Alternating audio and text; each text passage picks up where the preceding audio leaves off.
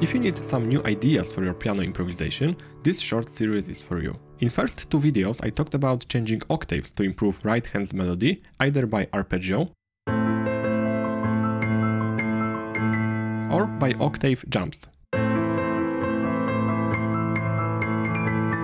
Today I will focus on the left hand and what patterns you could use to make your improvisation much better. So for today's lesson, right hand will stay in one place, so you can put all your attention to the left hand. Let's start with a few simpler exercises, and then I will analyze with more details the pattern I played at the beginning of this video. Right hand will stay in this position.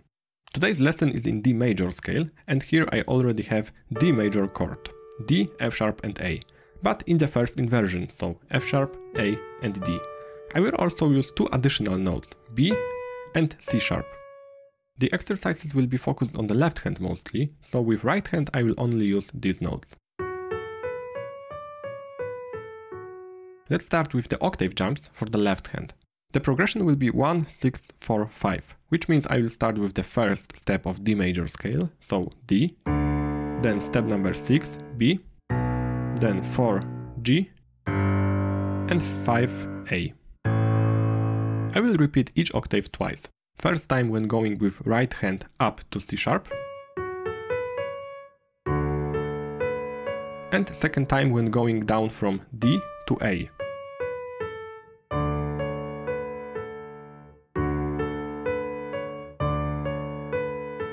Same with B,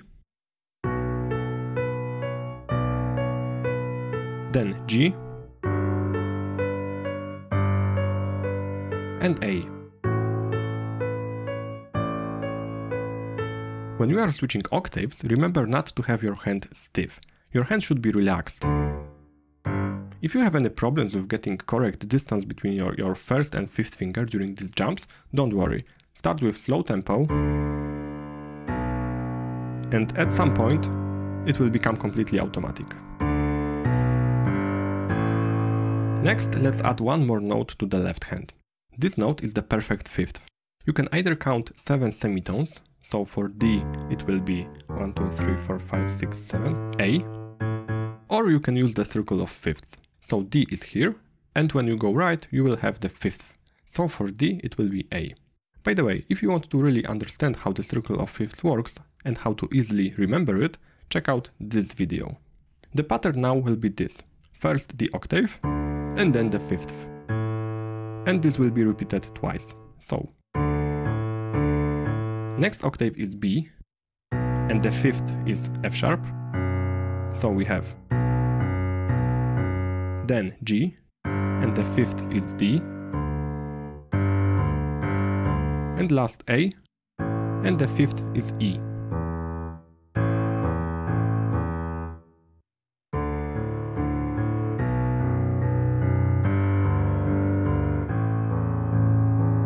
Okay, it's time to add right hand. This time I will play from right to left and back. And also I will play two notes for each single note from the left hand. So, two notes when playing this octave, two notes when playing this fifth, and so on. And now all together.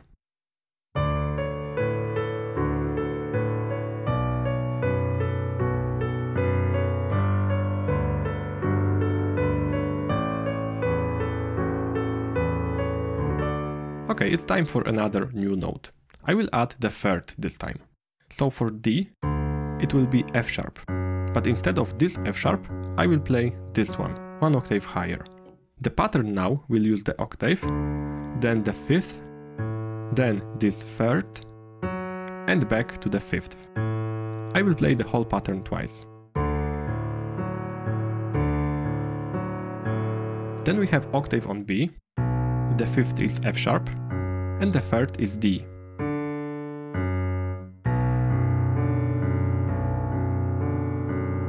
Next we have octave on G, the fifth is D, and the third is B.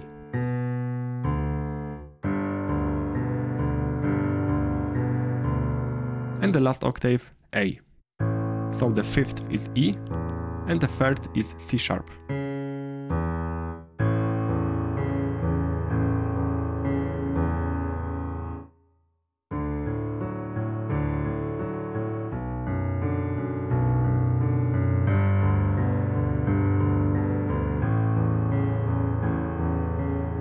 For the right hand, just try to use different combination of these 5 notes.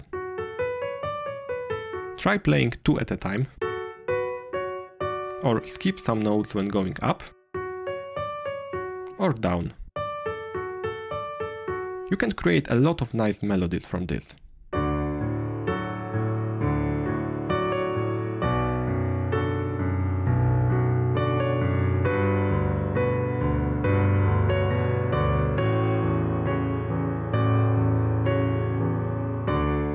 And now the last exercise. This time I will use arpeggio. To build an arpeggio, I will use notes that build a chord. You can build a chord on every step of the major scale. So on the 1st, 4th and 5th step you have a major chord. On 2nd, 3rd and 6th, minor chord. And on 7th step, diminished chord. The progression I used is 1, 6, 4, 5, which means I will have D major, B minor, G major and A major. If you want to learn more about chords and how to build them, check out this video. Let's start building arpeggio with the first one, D major. D major has notes D, F sharp and A, and I will use only these 3 notes. So I have D, F sharp, A here, same in the next octave, D, F sharp, A, and I will take D from the next octave also. In the pattern I'm going to use all these notes except for the second one here. I will play all these notes with left hand. So D, A, D at the beginning, then F sharp with 3rd finger, then A, D and back to A and F sharp. So the arpeggio for D major will be this. Next I will apply the same rules to the rest of the chords. B minor has notes B, D, F sharp. So I have one set of notes here, another here, and I'm taking the next B. And like before, I won't play this second note here. So we have this. So we have B, F sharp, B, then 4th finger to D, F sharp, B, and back to F sharp and D.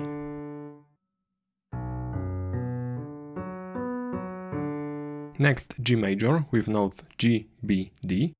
So they are here, also here, and the next G. All notes without this second note. So G, D, G, 4th finger to B, D, G and back to D and B.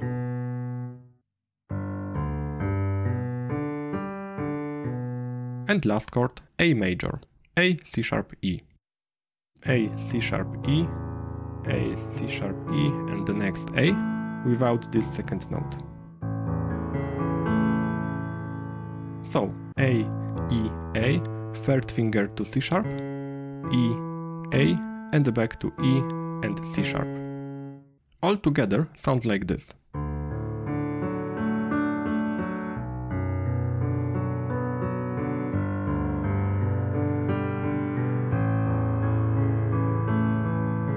For the right hand, you can either start with going from one side to another, or try to experiment.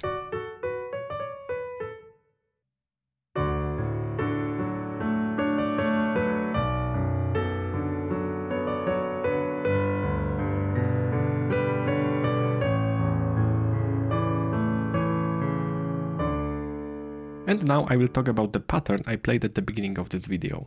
In fact, if you combine previous exercises, you will end up with exactly the same pattern. So the chord progression is the same, and I start with playing octave, with 5th, and then 3rd, back to 5th, and then I play the arpeggio. So here we just need to combine left hand from the last 2 exercises. What about the right hand? I mostly use the same notes as in the exercises. So F sharp D, F sharp A, and then I go up from F sharp to D and back to A.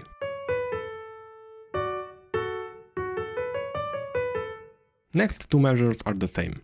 Then F sharp and B, G, another sequence but this time from G to D, and back to A, C sharp, A, and then D, C sharp, A, G, and finish in D major. So as you can see, there are many ways to make improvisation better. I hope it was helpful. Thank you and see you next time.